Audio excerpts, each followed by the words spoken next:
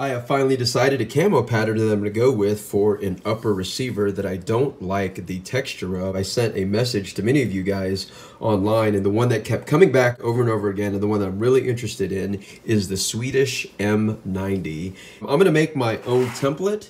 Instead of buying some, there are some available online, but I'm going to show you real easily how to do this with basically wax paper and some masking tape. I wasn't going to do the buttstock, but I went ahead and decided I'm going to go ahead and do the buttstock, the upper receiver, and the handguard here. And I'm going to use pretty big splotches and blocks. And I'm using the layered method of basically making this template and putting on another layer, spray painting it. I will take you along this journey of getting this thing painted. I like to keep the parts in front of me that I'm going to be painting on the table so I could get an idea on the size of the pattern that I'm going to be using.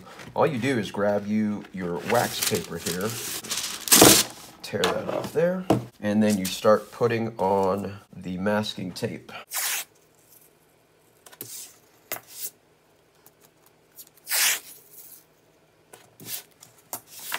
One final touch is to put low heat on this with your with a blow dryer.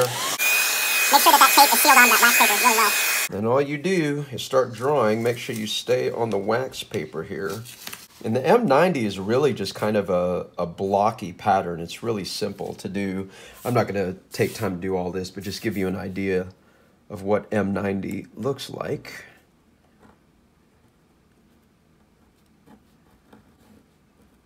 Next thing you do is just start cutting them out.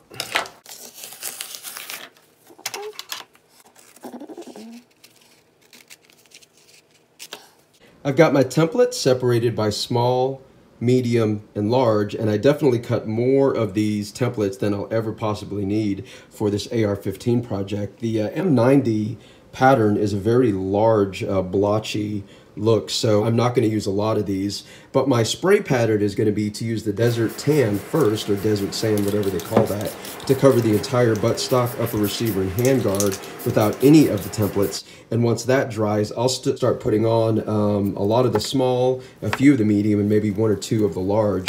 And you got to think about this in reverse, because once that desert tan gets sprayed first and you lay this template on there, once you peel it back, that's going to be revealed. And since this is primarily a night gun, I don't want a lot of that brightness revealed. And so once the desert tan is dried, I'll put the template on there. I'll spray it with black. I'll put even more of the templates and cover that up. And then I'll do it again with the light green.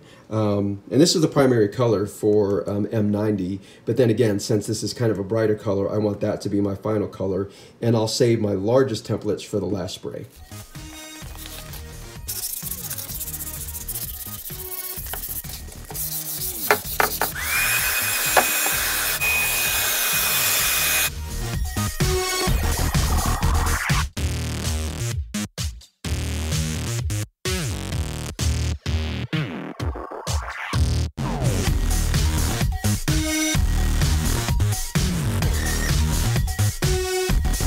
This is my favorite part of doing a camo job, what I like to call the big reveal.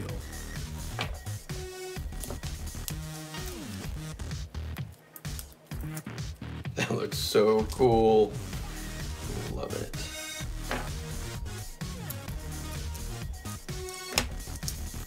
Ooh, that looks good. Look at that.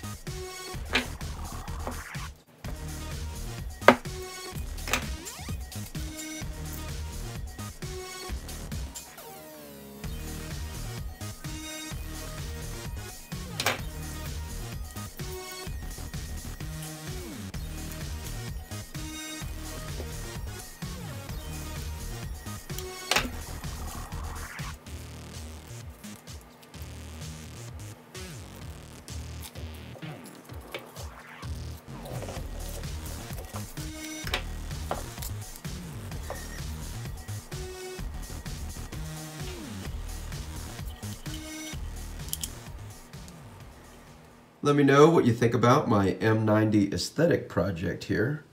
Please like and subscribe this video, and stay tuned for my next adventure.